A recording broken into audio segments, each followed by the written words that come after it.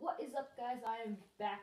Mons here from Computer for Life, and I am back on another video of computer tutorials. So as you guys saw in my last video right here, how to make a YouTube channel, I was constantly zooming in and out to show you guys closer and how to do that. But you guys might be wondering how to do that. So today I'm going to show you. It's actually really simple.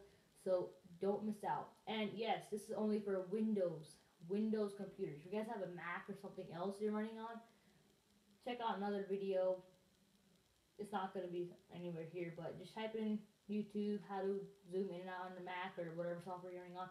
But if you're on Windows, stay right here and don't miss out.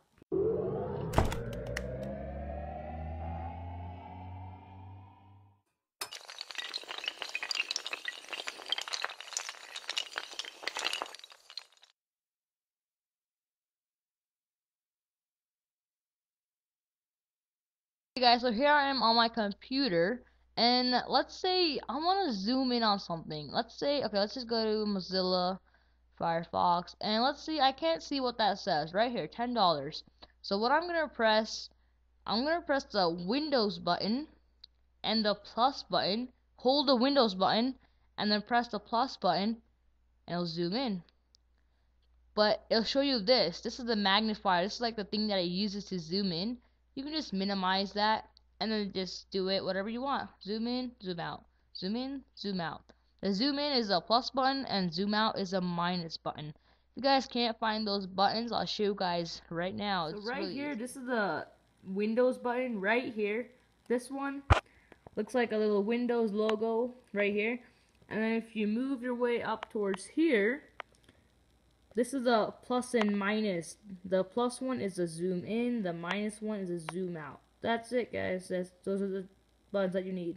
So I showed you where those three buttons are, and if I hold it again, zoom in, zoom out, and let's see, it's zooming in really less. I want to zoom in more. So you can just click this application.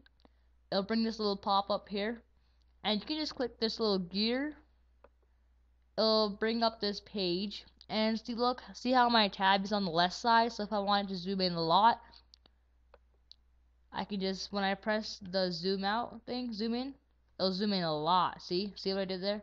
Now wherever I place my cursor, that's where it will zoom. So let's say I place my cursor right here, it'll zoom in right there. See?